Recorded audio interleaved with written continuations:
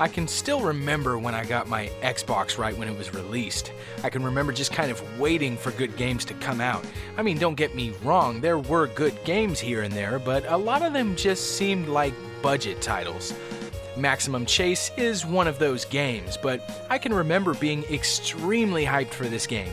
It reminded me of the Runabout series as well as the Driver games, and that looked promising to me. So I bought this game the day it was released, and needless to say, I was a little bit disappointed. But it's not a horrible game, it just didn't live up to my expectations. Let's find out why.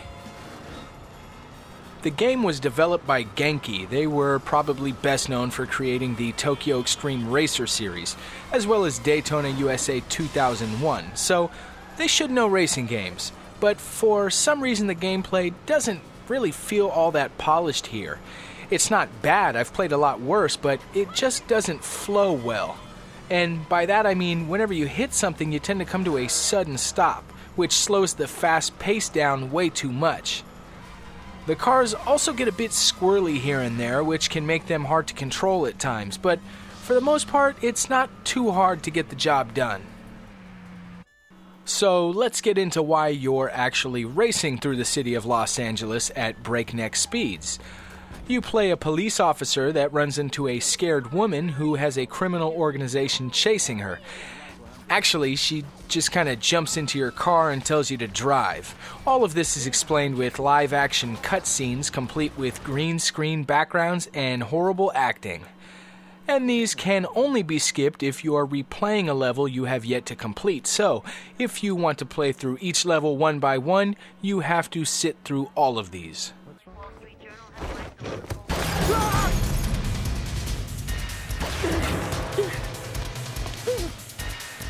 You got wheels?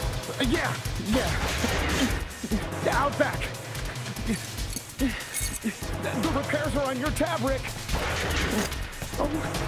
Go.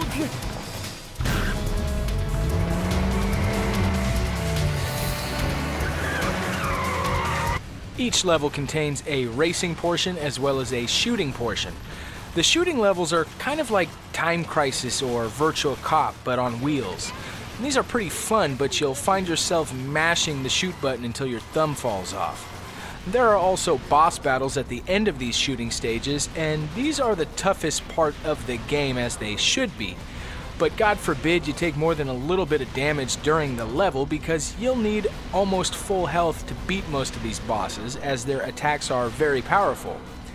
My biggest complaint would be the cursor speed on screen. It moves a little bit slow for my liking. One of the selling points of this game for me was the licensed vehicles in the game. You'll get to man quite a few different cars, including a Camaro, Corvette, and even a Chevy S10 truck. I like the variety of vehicles, going from a bad muscle car to a compact pickup. And you'll also be chased by Cadillacs, Chevy vans, and Hummers.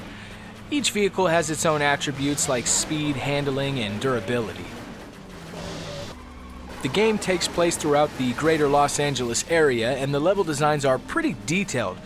There are times in each level, though, when I'm not quite sure which way to go. They tried to make the stage designs feel branched out a bit, but ultimately it just causes more confusion than is necessary.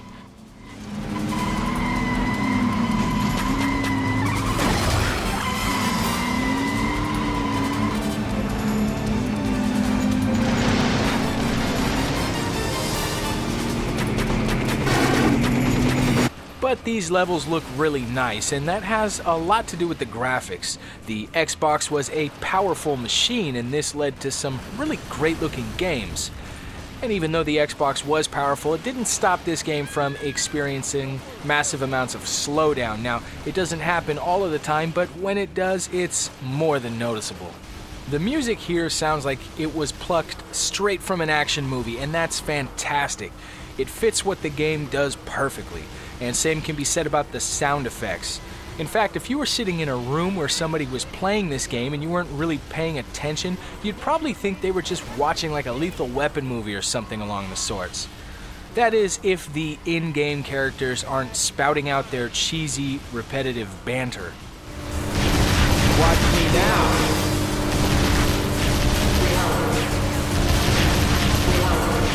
Watch me now.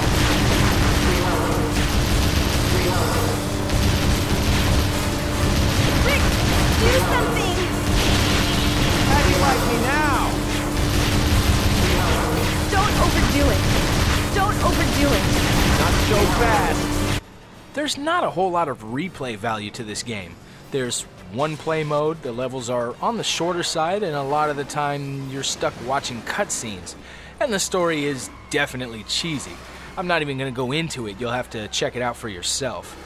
Like I said earlier, this isn't a horrible game, it's just not a very good game.